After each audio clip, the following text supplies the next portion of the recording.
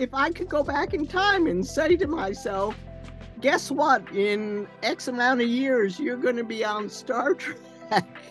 I wouldn't believe it. It's an unimaginable dream, and it's just been such an honor to be, I don't even want to say franchise. I mean, again, I'll use the word family. To be part of the Star Trek family is such an honor. Hi, I'm Leslie Hoffman. I've been a stunt woman on Star Trek Deep Space Nine and Voyager, and you're listening to me on Trek Untold.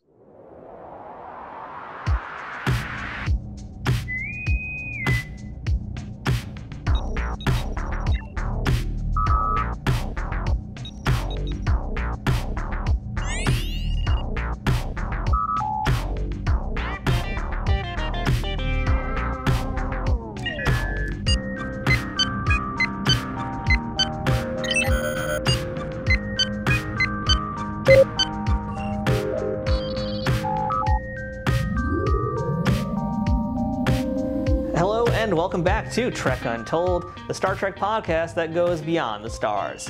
I am your host, Matthew Kaplowitz. I love speaking with stunt performers, and this week is special because I'm talking to a guest who rarely does interviews. Her name is Leslie Hoffman, and she's performed stunts on Deep Space Nine and on Voyager, including being Roxann Dawson's stunt double. She was also one of the only female stunt coordinators in Star Trek history, and her storied career includes crossing paths with other Trek luminaries like Ricardo Montalban. Horror movie fans know her from her role in the original Wes Craven Nightmare on Elm Street film, and you've seen her also in many things, even though you probably actually haven't seen her because she's a stunt person, they gotta hide their faces, but you've seen her in a ton of other things, including Chips, Falcon Crest, The A-Team, Melrose Place, Step by Step, Scream 2, Alien Nation, Clue, Laverne and Shirley, and she was even a stunt granny in the Mystery Men film. Best of all though, she's a legit true Trekkie who got to live her dreams, and to me, that's always one of my favorite stories to hear on this podcast. So get ready to meet a lady who's nobody's fall guy, unless they paid her the big bucks to jump out a window safely onto a crash pad, and let's begin our chat with Leslie Hoffman. But before we get into this week's episode, I have to ask you, are you following Trek Untold on social media yet? You can find us over on Facebook, Instagram, TikTok, and Twitter, all at Trek Untold, one word with no spaces. You can also become a Patreon supporter for this podcast over at patreon.com/TrekUntold. Here you can directly contribute to keeping this show running at full power for as low as a few bucks a month. If you do this, you'll have early access to new episodes, the ability to ask future guests questions, check out exclusive merchandise, and other special benefits. We've also got an official merch store and an Amazon store filled with Star Trek goodies, so if you want to rock a Trek Untold t-shirt to the next con you're going to, or order something Star Trek related for yourself or someone else, please use the links in the show notes to help us help you. Shout out to our show sponsor, Triple Fiction Productions, makers of fine 3D printed Star Trek inspired toys and accessories for collectors of all kinds. But you'll hear more about them later on. Now without further ado, let's beam up this week's guest. Computer, access interview file. She's fallen downstairs, been set on fire, punched Klingons, and today she's about to suffer more than ever as she joins us on this show. Leslie Hoffman, welcome to Trek Untold. Oh, glad to be here. I'm really excited today to talk to you about your time in Star Trek, some of the cool stuff that you've done in the world of stunts. We got a lot to go through here, not just the Trek, but definitely well beyond it. But I want to start at the very beginning in the same way I start with all my guests here. So Leslie, can you tell me, what's your earliest memory of Star Trek? Were you a fan of the series when you were growing up? Well, I'm old enough that I'm an original Trekker. I may not have been old enough to watch it the first time that it was on television, but I definitely saw it, when it repeated. So 60s, early 70s. All right, so Leslie, I want to get a little bit of your secret origin story right now. Can you tell me where you grew up, who your parents were, and what little Leslie wanted to be when she grew up? Okay, I was born in Saranac Lake, New York, which is 300 miles directly north of New York City. I am 2 hours away from Montreal. I am close. I'm 1 hour away from the Canadian border. I mean, I'm almost in Canada. Uh, my father was a pharmacist. My mother was a housekeeper. I mean, we lived in a town. There's 5,000. And as for I always knew that I wanted to be an actress. Growing up, when the teachers made you write the, what I want to be when I grow up, it was always acting. Or I'll say, and I'll change it to entertainment, but we'll get into that later. So when did you discover acting and actually start doing it? I was pigeon-toed. So my mother was told that I should take ballet lessons that would turn my feet out, which sort of led into being on the stage in front of people. And also, I don't know, I might have been 5 or 6 years old. I was in one of the summer theater plays. So, like you say, I've always been on the stage. It's never changed. Well, along the way, you transitioned from acting into the world of stunts. So how did that happen? I believe it was either the summer between 11th and 12th grade or right after I graduated. Well, actually, two things is that I went to the American Academy of Dramatic Arts, and in all honesty, I found acting boring. I mean, the teachers I had, it was take 2 steps here, say your line, take 10 steps there, say your line. I mean, that isn't what I wanted. That isn't what I wanted out of being, well, now, like I say, I'll change it to an entertainer as opposed to acting. I My older brother actually went to Caltech, and we went out to visit him, and we went to the Universal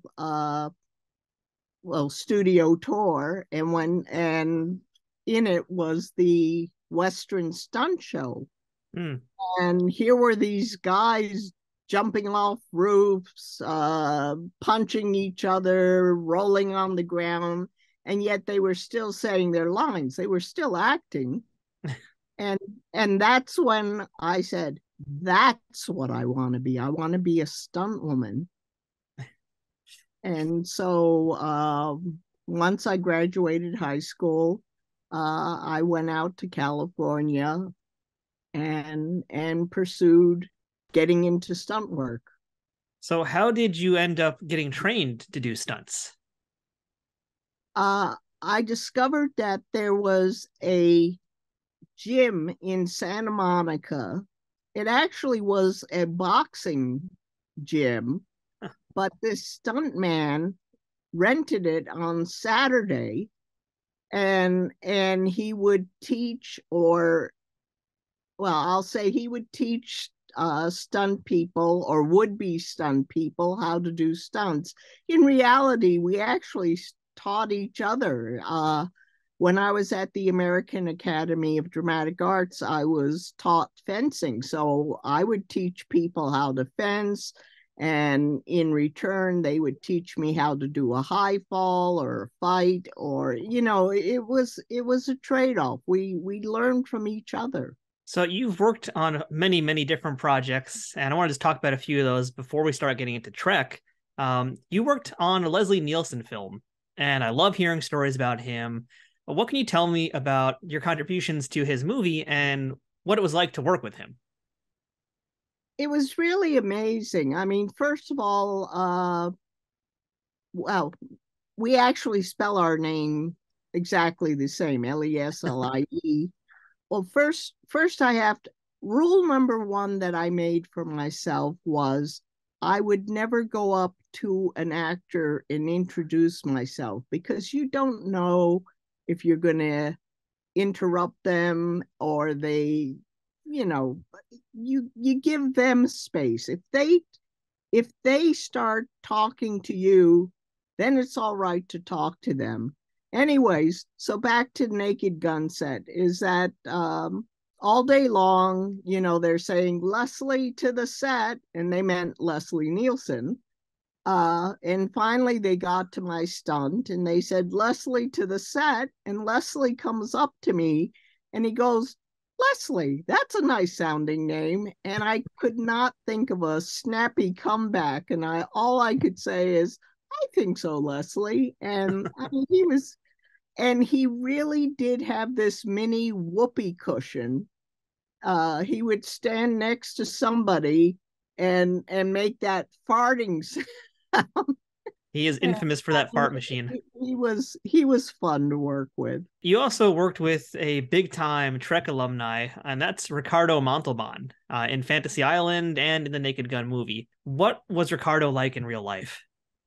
He was so wonderful. He was a gentleman. I first worked with him on Fantasy Island on a couple of episodes, not necessarily in the same scene, but we were on the set together. And again, he was someone who would talk to you first, and it became a point that, I mean, I felt I could say hello to him.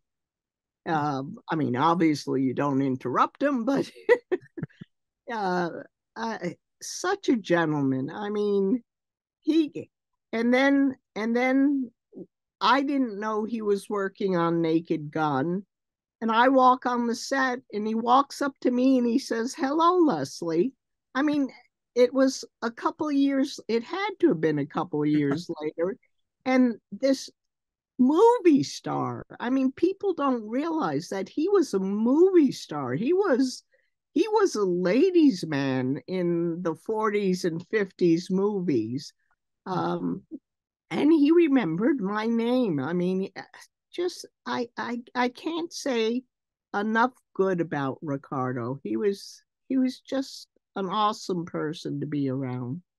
Now, my girlfriend is a massive Nightmare on Elm Street fan, and Leslie, when I mentioned your name, she didn't think about Star Trek first. She thought of that movie.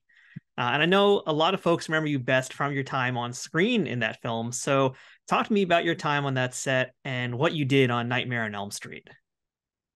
I played the hall monitor. The whole point of Nightmare on Elm Street was people would fall asleep and Freddy would show up and either kill you or scare you. And so the scene I was in was the lead, the heroine, Nancy, falls asleep in her classroom. And then she sees her dead friend, Tina, and she runs out of the room and runs down the hallway, turns the corner, and she runs into the hall monitor, which was actually played by me. A lot of times you stunt double an actress, but this was like a low budget film. The first film was really no money. And it was cheaper to hire me as an actress and have me fall to the floor, do the stunt, have me fall to the floor. But so, I mean, it's not even 30 seconds long, but it's like she knocks me to the ground and I go, where's your pass? And she goes, screw your pass. And then you see me, I'm wearing Freddy's sweater and I have his claws on in the last scene. And so then there's a single shot of me waving the claws saying, hey, Nancy, no running in the hallway. Now, Wes Craven, talk about directors. I think Wes Craven was one of the nicest directors that I worked for. He came up to me and he said, Leslie, I need you to say, hey, Nancy, no running in the hallway. But I'm telling you now, your voice is not going to make it to the screen because we're going to have the actor dub in his voice. It was like he was apologizing to me, like he was taking away something dear to me. I don't know what to call it. I mean, I'm a stunt woman. Yes, I talk once in a while, but to be told that my voice isn't going to make it to the screen is like, you know. Yeah. When people see me, they'll say one of those three lines, where's your pass? Screw your pass. Hey, Nancy, no running in the hallway. I mean, that, and even today, I have people say that to me. That's how memorable that scene is. And I also have people say that that that scene just absolutely scared them. And I never thought about that scene being that scary, but I guess it was. I mean, I guess especially for a younger person to have somebody else's voice come out of this unknown person's mouth just was totally unnerving. I can confirm that nearly 40 years later, it is very unnerving. Oh yeah, no, it's really amazing. I mean, I am a true Trekkie. I love Star Trek, but I think because you don't necessarily know where I am in a Star Trek episode, the horror fans definitely see my face, and they still recognize me. Do you remember the very first professional stunt job that you ever did? It was a movie called 2-Minute Warning. For some reason, I mean, it still happens today. For some reason, one studio will make a movie with a storyline, and another studio will make basically the same movie with a different title. I was in 2-Minute Warning. It is almost the same as Black Sunday. It's a panic crowd running through a football stadium, and because they were supposedly filming different hallways, they had to change stunt people like every 3 days, and the stunt coordinator ran out of stunt women. There's actually a story. Well, now you've asked for it. There's actually a story that goes with this. So, naive me, I was told to go to the producer and ask him for a letter that I could join the Screen Actors Guild. And I called up, and the secretary said, "Sure, give me your name, your address, social. I said, "When can I have this letter?" She said, "You could come by." I forget if she said today or tomorrow. And I did it. And I never even thought twice about it until several years later, I bumped into this other stunt woman who said, you got in the guild on my coattails. It turns out that she had somebody at Universal Studio who knew the producer, who knew she wanted a card, and he was going to give her the letter. And the secretary thought that I was that girl, and that's why I got you can't call a producer and just ask for a letter. Doesn't happen that way. But because the secretary didn't know that I wasn't the other woman, she just wrote the letter, and the producer signed it, and I got in the guild. I mean, the other woman got into the guild too. I mean, so it wasn't like she lost out, but she was very angry. That's a Hollywood story right there. Trek Untold will return momentarily. Trek Untold is sponsored by Triple Fiction Productions. Celebrating 15 years in business in 2023, TFP creates 3D printed Star Trek and sci-fi inspired items that fit into any collection. Whether you're a cosplayer who wants a Starfleet phaser, a Bajoran tricorder, or a Klingon dagger, or a toy collector looking for that special accessory or diorama to make your figures truly stand out, Triple Fiction Productions has exactly what you need. And for you figure fanatics, that includes products that are the perfect size for Galoob, Mego, Playmates, and everything in between. All products are 3D printed in the US, with new designs constantly being updated on their website. Repeat customers can sign up for TFP's loyalty program for free, where the more you order, the more discounts you receive. TFP also has a Pay What You Want section, where clearance or misprinted items are available at a discounted price. Best of all, every product can be shipped worldwide. As a special bonus for listeners of this show, Trek Untold has a special discount code just for you. Enter Untold10 at checkout for 10% off of all orders with no minimum purchase required. That's 10% off using Untold10. To see all of their products, head to triple-fictionproductions.net. Or to stay up to date on their newest products, find them on Twitter, Facebook, and Instagram. Triple Fiction Productions, where something is only impossible until it happens. Are you looking for the perfect fashion statement to show you're a geek and proud of it? Well, welcome to Geek Girls Castle, where I make fun and functional geeky clothing and accessories for every occasion. My name is Missy, and I started creating my own gear and apparel in 2015 to bring nerdy products to the geek girl population, which does include all LGBTQA+, non-binary, and POC and BIPOC folks. I couldn't find anything for us gals except t-shirts, so I decided to combine my passion for fashion with my fandoms, ranging from handmade skirts with really large pockets, travel accessories like toiletry bags, luggage tags, and zippered pouches. I also embroider nerdy items for home decor like wall hangings and hand towels, and products like keychains, bookmarks, and journal covers. Need something to carry all that in? Well, I make great bags to put all those accessories into or onto. Whether you like Star Trek, Star Wars, Doctor Who, Marvel, DC, and everything else in between, there is something for every geek girl.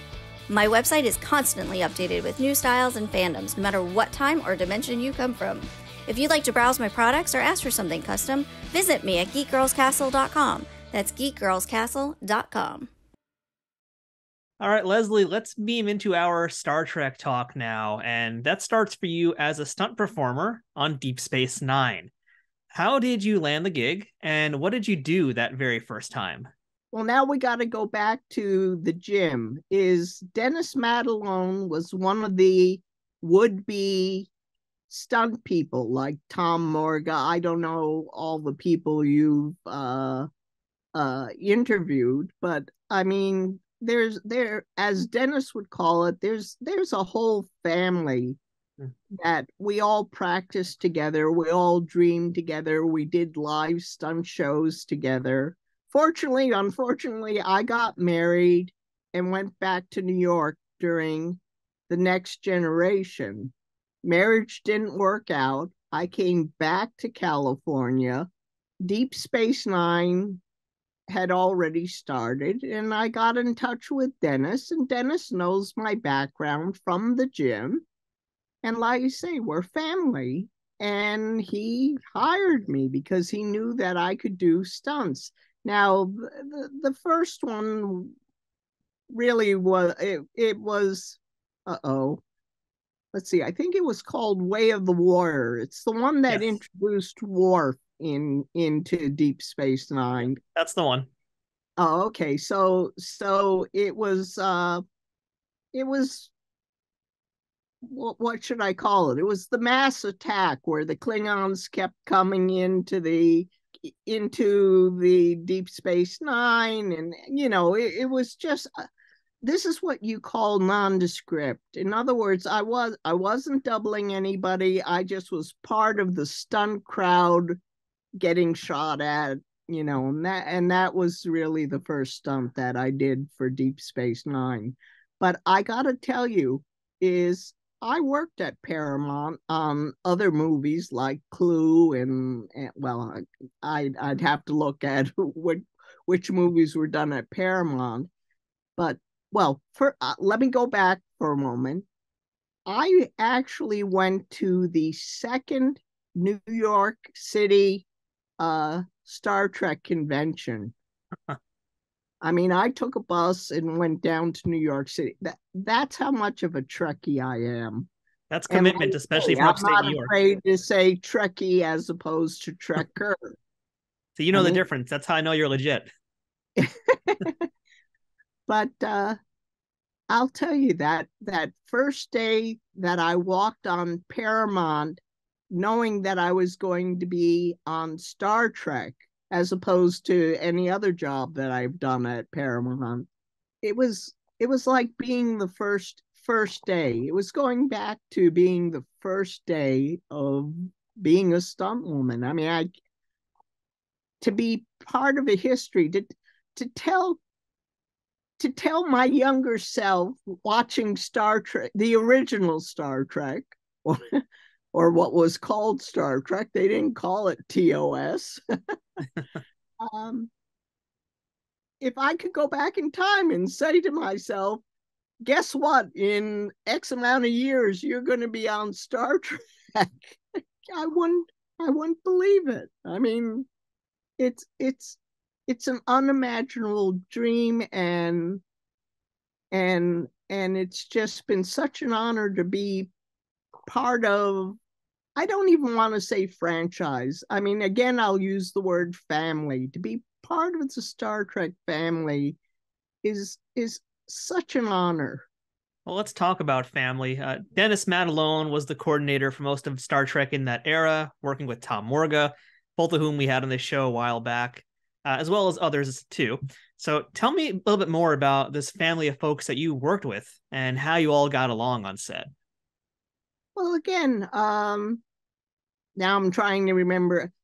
Paul Stater's Jim, you had Chris Doyle, you had Mike Cassidy, you had John Nowak. I mean, Dennis is very family oriented, not only blood relatives, because he has used his wife, he has used his brother-in-law, he's used high school buddies, Mark Riccardi, Irving Lewis, and he combined the two families together. I mean, so whether it was due to the gym or whether it was due to actual family, we were all one big family. So we were a family within a family. We were the stunt family within the Star Trek family. And again, because we worked out together at the gym, we knew our skills. We knew what we were capable of.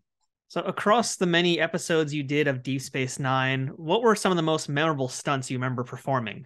Well, the memorable one was doubling Vedic Yasum in Roxann Shoals, where she hung herself. It was kind of interesting. As I was walking to the set, I met David Livingston walking in the other direction, and I said to him, I can't believe that I'm committing suicide, because that seems so anti-Star Trek. And he actually agreed with me. I mean, again, I'm talking to a producer, you know, and I mean that's just the way we could do it. Whether you're a security guard or whether you're a producer or a stunt person or an actor, we could, again, you respect their space, but we all talk together. So I had to commit suicide, and the way they did it was the same way they did Tom Morga's stunt in Schism, where Riker floats off the table and floats through the ship. But I'm committing suicide, so I'm coming down this way. But it was filmed in slow motion, so the camera goes faster to make the scene slower. So you hear the camera go like that. And then you hear and action, camera and action. And one of the times that I did the jump, I hear the camera going, and I hear action, and I step off the balcony, and all of a sudden there's dead silence. The camera jammed. And it isn't like cartoons. It isn't like you can step back on the second story of the promenade. I mean, you're going down. You stepped off and you're going down. I mean, that was memorable. Another thing, this is kind of embarrassing. That's the kind of stories we love to hear. Oh, okay. Is before I did the stunt, I was wearing a harness as well. Well, for a different part of the stunt. But I told Lillian Chavez that I have to go to the bathroom. You know, I want to go to the bathroom before I get put in this harness, because once I'm in the harness, it's going to take a lot longer to get out of it. and Lillian, maybe not at the top of her voice, but loud enough that everyone on the set could hear, Leslie is going to the bathroom, or Leslie's going to be in the bathroom for a while. That's pretty embarrassing. Yeah, that's you don't need that announced. You know, I was just telling Lillian where I was going to be in case someone might ask where I was going or where Leslie was. I mean, also the padding for both Tom and I, when we're talking years different, we're talking TNG to DS9. You first have the porta pit, which is sort of like what pole vaulters jump into or fall into. But then you put cardboard boxes on top of that, because if you were to do a straight leg jump, usually when you do a high fall, you land on your back. When you do a straight leg jump into a porta pit, what the boxes do is it kind of captures your legs and slows you down, and you almost end up in a sitting position in the boxes. If you were to jump straight leg into a porta pit, there's a good chance you're going to run your knees into your face. So like I say, other than vertical and horizontal, for Tom being vertical for Tom being horizontal, they turn the camera sideways. And I was vertical. I mean, I was doing a fall because I was hanging myself. It's the exact same stunt. That's pretty interesting. Yeah. Now, how often were you in alien makeup for these, and did that make those jobs more difficult? Yes. Boy, that's hard to say. I would have to go through every episode I was in. I mean, I've been a Romulan as Torres. I'm half Klingon. Well, this is another quick funny story. In Memorial, the character was called a Naken. I said, I'm going to be naked? No, Naken. It can take an hour and a half to 3+4+ hours to put the makeup on, and an hour and a half easily to take the makeup off, because they're trying to save the prosthetics that they don't have to make new ones. So they use like the tiny little paintbrush with the solvent to, well, they tack the forehead on, and so they kind of lift up the piece and just kind of tack or brush the solvent in and try to save the piece. I was a Cardassian. Now that took 3 hours plus, because I believe there are 9 pieces altogether. I forget, there's like the forehead, the nose, there's the side pieces, there's the neck. So that's long makeup. Hey everybody, we'll get right back to the interview in 1 second, but I wanted to remind you all to check out Trek Untold over at Patreon. Patreon is the best way to directly support creators of things you like through a monthly subscription of an amount that you can choose. Trek Untold has a few different tiers already with different benefits, ranging from early access to episodes, the ability to ask a future guest questions, exclusive merchandise, and other bonuses that I'd love to offer, but first I need to grow that Patreon community to do that. Trek Untold has been around since mid-2020 and has grown a ton since then, thanks to listeners and viewers like you.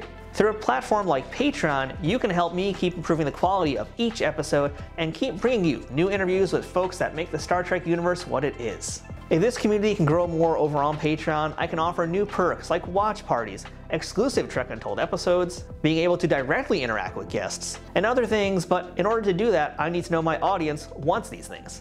The best way to tell me what you want is by supporting us on Patreon, so please, check us out at patreon.com/TrekUntold today and become a bigger part of the Trek Untold family. And now, back to the interview.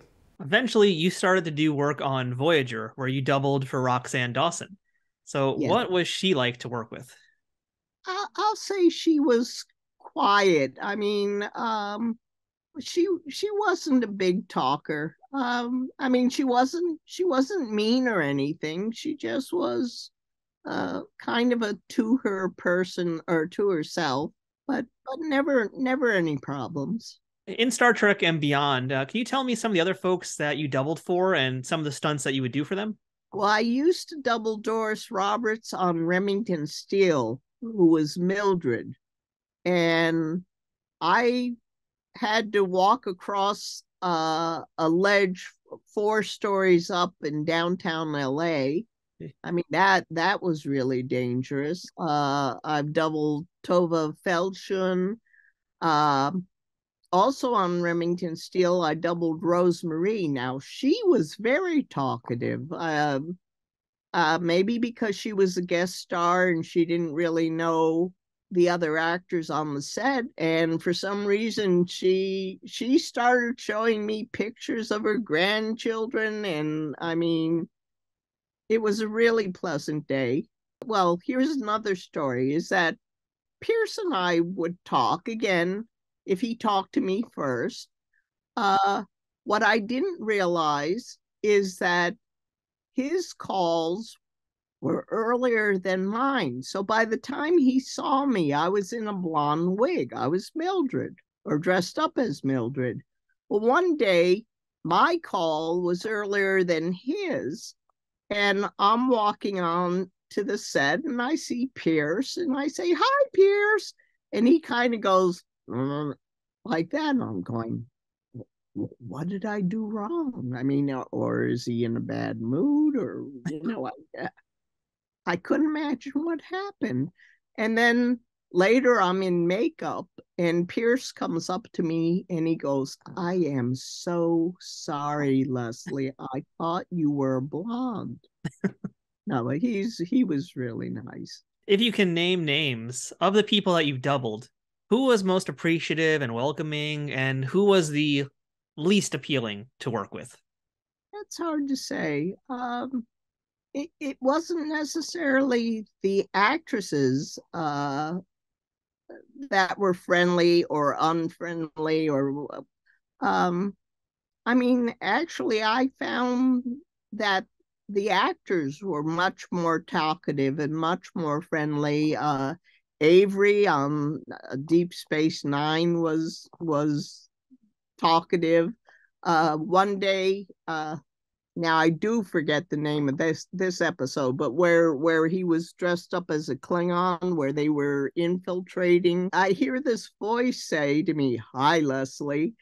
And usually with the stunt people, I can see through the makeup and see who I'm talking to, if it's Tom or Dennis, or I mean, I can see they may be Cardassians, they may be Jemadars, whatever, but I can see who they are. But I turn around and it's this Klingon saying hello to me, and I'm looking at this. I had absolutely no idea who this person was.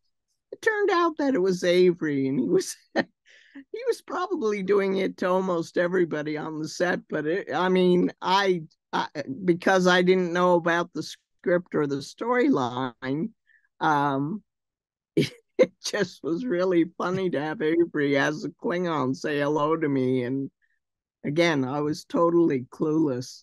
So, what were some of the stunts that you did on Roxann Dawson's behalf, and what was your favorite or most memorable? Actually, the one I'm most proud of was Day of Honor, because Roxann was either 9 or 10 weeks pregnant, and they didn't want her doing any stunts at all. They didn't even want to intercut her at all in the stunt fight that we did. So when you see the Klingon do the last pain stick to the supposed Torres, that's actually me.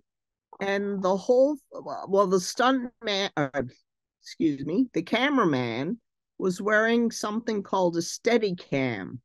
So he's able to walk around with this camera, and without cutting, they're able to film the whole fight. And I was fighting Tom Morga. And like I say, they filmed the whole fight, and I knocked Tom to the ground, and the camera pans down to Tom.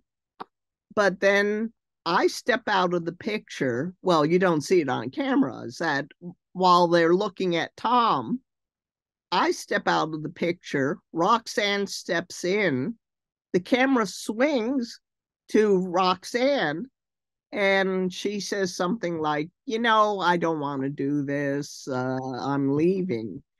And so there is no cut in this film. I mean, you watch most stunt fights, like in Blood Fever, there was a fight between Vorik, the Vulcan, and Roxann, and you can, well, for me, you can see where it's me, and then you see where it's her, and you can see it go back and forth. Like I say, I'm most proud of the not a single cut fight in Day of Honor. Also, another thing about Day of Honor was the director. Well, Tom and I worked out the fight, and there's a flip he does where he flips me to my stomach as opposed to my back. And the director comes over, and we do the fight for him, and he's impressed with the fight. But then Tom says, well, I could do this, and he flips me to my back. He says, or I could do this, and he flips me to my stomach, or I could do this, and I forget how he flipped me. And the director said, well, I think I like number 2. And Tom goes, oh, you mean this? And he flips me to my stomach. I hope you got Tom back for that one. Yeah, that was really funny. Actually, we did film the fight 3 times, and I forget if you've already asked this, or this was a question that's coming up, is the makeup. Is the first time we did the fight, Tom had this really long hair Klingon wig on, and I knock him to the ground, and I'm waiting for him to stand up so I can do the next punch. And what happened is he's kneeling on his hair. He can't get up. So they yelled cut, and okay, so take 2. He knocks me to the ground, and he comes at me with those big Klingon boots, or he's just stepping towards me, but he just kicked a bunch of dirt into my face. I mean, my mouth was full of dirt. It was in my eyes. It was all, even though they powder down the makeup, it's still very sticky. Your wig will stick, your wig will stick across your face like that, or I mean, so I stood up, and I asked for like an empty cup and a cup of water, and I mean, I'm just spitting out dirt out of my mouth. I'm taking swigs of water and spitting out dirt out of my mouth, and the makeup person, is cleaning up my face. But then the third time we did it perfectly, and there was no problem with that. And that does sound very bad, but what was the roughest stunt that you did in Star Trek overall? The roughest stunt was I always get the name of the documentary mixed up with the name of the episode, What We Leave Behind or What You Leave Behind. The DS9 finale. When I was doubling Mila, and she was a dead body, and she's thrown down the staircase by the Jemadars. So I can't adjust for the stair fall. Also, originally, the staircase, I think, was supposed to be metal, but Dennis, who's an excellent stunt coordinator, I mean, he fought for the staircase to have padding under a carpet and less banners going down the staircase, that I wouldn't accidentally hit my head on a banner. And we shot it once. We got it the first time. And that's what you need in a stunt coordinator, is someone that's going to look out for you. Nothing to do with Dennis. The funny thing is that, so then this little ball or bomb comes down the steps and explodes. And again, I'm a dead body, and you can see this little spark of fire come and land maybe a foot away from my hand. I mean, luckily it didn't land on my hand, but I mean, I'm laying there dead, and I can just feel the heat of that spark near my hand. I'm just, please, cut. And looking at your entire career of stunts, Leslie, what was the most dangerous stunt that you ever did? The most dangerous stunt was on a movie called 1941. It was a Spielberg film. It was when the motorcycle sidecar split and the sidecar went up the loading dock, and it was supposed to go up this ramp and jump into the back of an egg truck or steak bed truck that had eggs in it. What happened was the mechanics put the gas line across the struts, the metal struts that the seat was sitting on. And so we would make it up onto the loading dock. We would almost make it to the ramp, and we'd run out of gas. And we did this several times, and we kept David Cassidy, who's someone from Stater's Gym, the minute he got out of the sidecar, the gas would fill up in the line, and the sidecar would start again. And last time of that particular night, he decided that we were going to jump, and we ran out of gas just as we were coming off the ramp, and the sidecar hit the back of the egg truck. He flipped over and went to the ground. They had pads on the ground for him. I mean, so he wasn't hurt. I slid onto the truck. I mean, so I guess I was okay that way. But had we hit any lower, I would have been decapitated. I mean, I would have hit the back of the truck. So I would say that was the most dangerous stunt that I ever did. And then they call us back the next night because they still don't have the shot. But luckily they figured out what they had done wrong, and they put the gas line underneath the struts. So, I mean, we did it once the second night, and we, powered on right into the back of the truck, no problem. And since I mentioned it in my intro, you were in fact set on fire. How many times have you done that, and what's it like? And I know that there's safety protocols involved in a stunt like that, but it must still feel just very, very frightening to be set on fire. Strangely enough, I would sooner get set on fire than be in water. Really? Which is strange. Coming from Saranac Lake, what isn't trees is lakes. So you would think that I wouldn't be afraid of water, but I am afraid. Well, it isn't that I mean, I've done a lot of water stunts, but I'm more concerned about drowning than I am about fire. I built my own fire suit, so I have done a full burn, but never for a movie or television show. There was a movie made for TV called Hounds of Hell, where my arm was set on fire. And again, you depend on your crew. I mean, that's the thing. I mean, once you're on fire, you're on. It isn't like you can put yourself out. So I had a very good crew, and they knew that I was going to, turn around or scream and turn around so many times, and they put my arm out, and that wasn't a problem. There was another movie called Nellie Bly, and she was she was the first woman reporter. Now, I wasn't on fire, but we were running through a factory that was on fire. And there was a stunt woman ahead of me, an actress in the middle, and then myself. And as we're running through this burning factory, the actress slips and falls to the ground.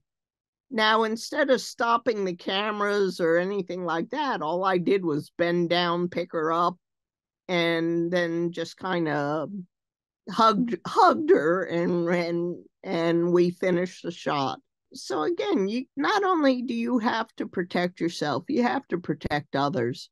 And you've done it all in this industry, and the way you talk about it, it sounds like you take it in stride, but this really is a job where one wrong move could end your life. So how did you balance doing a job like this versus making sure you wake up the next day? The bottom line is you never take a stunt you can't do. I mean, I've been asked to ride a motorcycle and lie it down, slide it down, and I don't ride motorcycles. So you thank people very much for offering the job to you, but I'm not a daredevil. Daredevil does a stunt once and they end up in the hospital for several years. They've broken every bone. A stunt person has to be able to do a stunt over and over again until the director gets what he wants. One thing I haven't talked about was Dennis had so much faith in me. There were times that Dennis had to be on Deep Space Nine, Voyager. Maybe they had to pick up a shot from a previous episode. There was production meetings to go to. And I was one of Dennis's assistant stunt coordinators. I was actually the only female assistant stunt coordinator for Dennis, which I'm very grateful. I mean,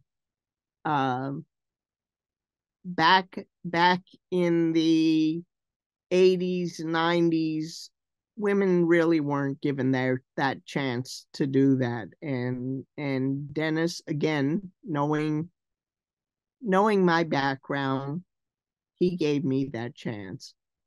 I mean, you're a veteran of this industry and definitely a pioneer in it as well. So for stunt performers who are just starting out, what's something that they should know before seriously starting to look for work?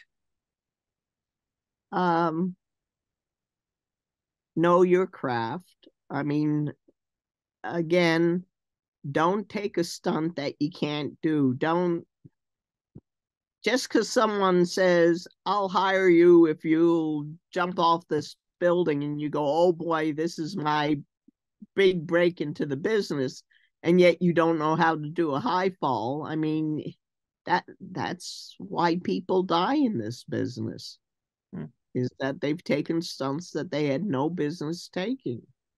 And that's for men and women. So it goes back to only take a stunt that you are capable of doing. All right, Leslie, it's time for some real tough questions now. This is the lightning round. Are you ready for some fastballs? Hopefully. How about best day on a set and worst day on a set? Best day is an accumulation of every day that I've been on Star Trek. Worst day is not going to name the movie, but a stunt coordinator that was trying to get me hurt.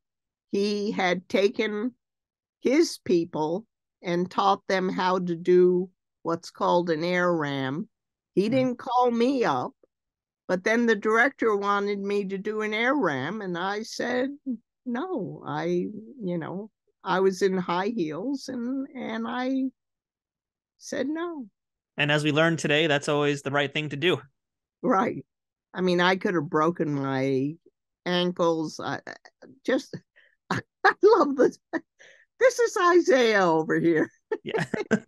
He's been hanging out the whole interview with us. Anyways, okay, lightning round. How about the most challenging job that became most rewarding? Again, challenging.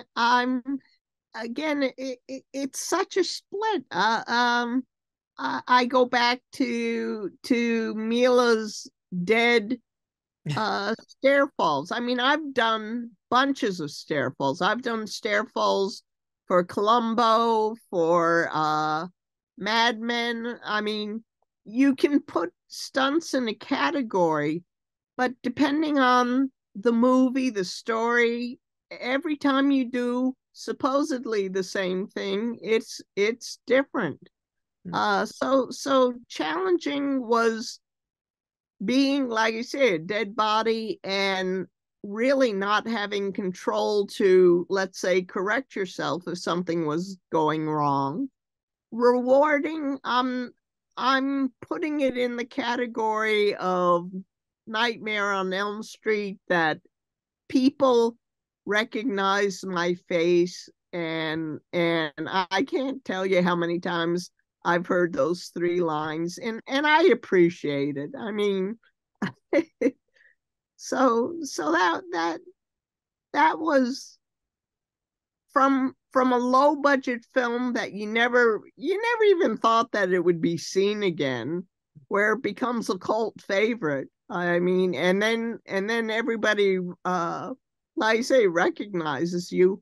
Also, back to Wes Craven. Not only did he give me in the credits hall monitor or hall guard Leslie Hoffman, he also gave me a credit under stunts. And I've been in so many, television shows you never get a credit. Movies you might get a credit. But I mean, here was a movie that I got my name in the credits twice. How about most memorable piece of advice you ever received from somebody that you still think about today? Well, now we come back to the same thing, is never take a stunt that you're not capable of doing. That is the biggest and best advice that was given to me, that I'll pass on to anyone else, is you even with a stunt coordinator on the set, you gotta know whether you can do it or not. I think we're gonna put that on a t-shirt, Leslie, and we're gonna make some money off that. Okay. And last question for today. What's the best thing about being a part of the Star Trek universe? I hate using the word franchise because it sounds like you're talking about money. I would rather use family to be, or history, to be part of the history. I believe the last encyclopedia that came out, the two book encyclopedia by Michael and Denise Okuda. I'm not in the book, but if you go to the index or whatever's at the back of the book, my name is listed there. So it's being remembered. I guess that's it. I would say, Leslie, that you're definitely going to be remembered, not just for Star Trek, but for everything you've contributed to the world of stunts. And yeah, I just want to add also, if you really look at it, here's little girl from Saranac comes down to New York City to go to a Star Trek convention, and then a few decades later, she's in Star Trek. So you live the dream. That's pretty amazing. Yes, I mean, it was rare back then. Let's say there were, well, for acting, there could be 10,000 women trying to get an acting job. For stunt work, there could be 100 women trying to get a stunt job. It's only increased through the years, and where it was rare during my time to make a living in the business, I was lucky enough to make a living in the business. It's become even rarer now. Well, you did it, Leslie, and you got to be on Star Trek. So congratulations, of course, and thank you so much for talking with us today and telling us about all of your awesome stories in the stunt world. Thank you. Thank you for having me on your show. That's it for this week's show. Thanks again for checking out Trek Untold. If you aren't already, please follow Trek Untold on social media, where you can find us on Twitter, Instagram, Facebook, and TikTok, among others, all at Trek Untold. Don't forget to subscribe to us on YouTube for the video versions of this show at youtube.com/@TrekUntold, and subscribe to us on whatever platform you're listening to the audio version on. We always appreciate likes, shares, comments, thumbs up, ratings, and reviews, and whatever you can do to help spread the word about this podcast and inform other Trekkies about why they need to check this show out. If you're able to financially support this show, visit patreon.com/TrekUntold to learn about the different ways you can contribute to keeping this show going full speed ahead. Until next time, I'm Matthew Kaplowitz. This has been Trek Untold, and remember, fortune favors the bold. Trek Untold is sponsored by TrekSphere.com, promoting fan-produced Star Trek content in all forms, is powered by the RageWorks podcasting network, and is affiliated with Nerd News Today.